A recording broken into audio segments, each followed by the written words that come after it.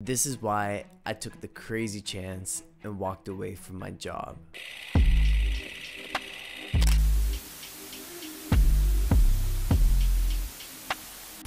So it's 2023. I'm living in one of the most expensive cities in Canada, and honestly probably the world. And as we all know, ever since the pandemic, we're on the brink of a recession. Inflation is getting crazy, it's getting out of hand, and I made the smart ass decision to cut my income. So outside of being a dancer, I've worked many side jobs to keep myself afloat, mainly as a video editor and producer. Most recently, I was working as a video editor for a media company here in Canada. To be honest, I was freaking miserable. Working for a corporation was soul sucking.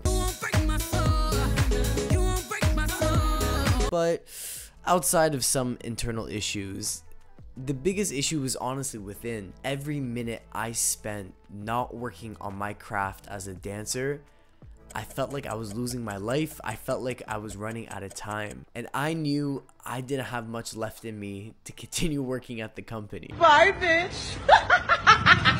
So what do you do when you're in a predicament of this nature?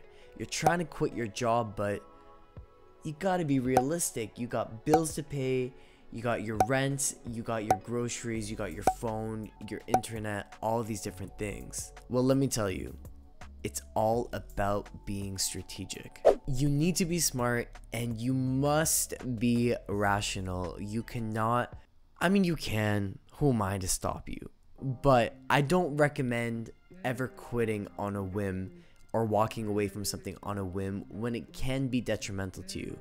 You gotta really sit with it and think it through, because you need to survive at the end of the day. So what I started to do at my place of employment is I did something called quiet quitting, which essentially means you're just setting up your boundaries as a worker.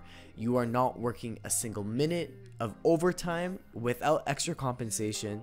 You are not doing anything outside of your scope of responsibilities. Basically, all the things that you need to be doing to have a healthy work-life balance is basically what quiet quitting is. You just slowly disappear into the shadow. Vincent Chan has an incredible video on explaining what quiet quitting is. I'm gonna link that in the description. Also, during this time, what I had to unfortunately start doing is really start restricting my spending habits. This included reducing the amount of time I was going out to my favorite coffee shops or going out to eat, doing activities that required money essentially. And I started focusing all my money into either saving or allocating to my necessities such as rent and groceries. And then when the time came, I told my company I will not be returning to my position. Bye, bitch! The liberty of now being a starving artist. Yeah, that brother's starving.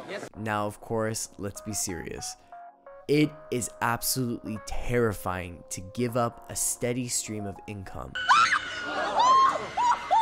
However, on a soul level, this really felt like a moral obligation. As corny as this may sound, I chose to give my energy to something that was truly meaningful to me. And although it's going to come with a price, it's going to come with repercussions, it's going to come with sacrifice, this feels all worth it. Money comes and goes. I got one life to live, and I got one dream I will give up anything and everything for. And I'm okay with financially struggling or being a little bit more restrictive with the way I go about my spending habits.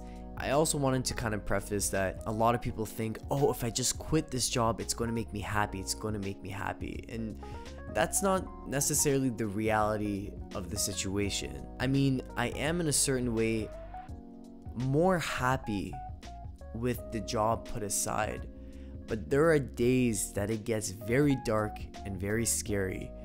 Emotionally, mentally, just because you're out here, you're fending for yourself. And as I stand completely financially independent, I don't have anyone else to rely on if things go sour. If I run out of money, I'm gonna have to figure out a way to get myself out of it.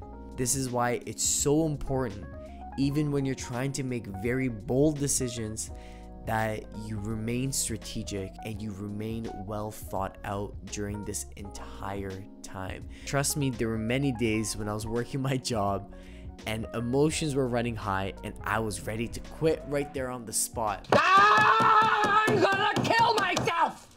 Wow. However, emotions do really tend to cloud your judgment, so you cannot be making hasty decisions based off of one feeling. Everybody stay calm! What's the procedure, everyone? What's the procedure? Stay calm! Essentially, I am such a firm believer in taking great risk for great reward.